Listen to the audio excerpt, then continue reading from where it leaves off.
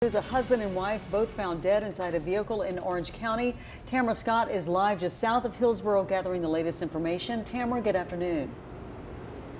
Good afternoon. Yes, certainly a sad scene here in Orange County where investigators are looking into what they're calling a murder-suicide between a husband and a wife. Now, we know that it happened here behind me on this tape, back in the back part of Rippy Lane where I'm at right now. Now, take a look at this chopper video that we got a little earlier this morning when it happened around 9:15 is when dispatch actually received a call from a man reportedly calling after shooting his wife and then saying he would turn the gun on himself. When authorities arrived, they found both of their bodies. Here's what the sheriff had to say. This is a tragic situation, as in any time we have loss of life. We're working diligently to get through this to come to the successful conclusion of this case, and when that's available, we'll be glad to report that.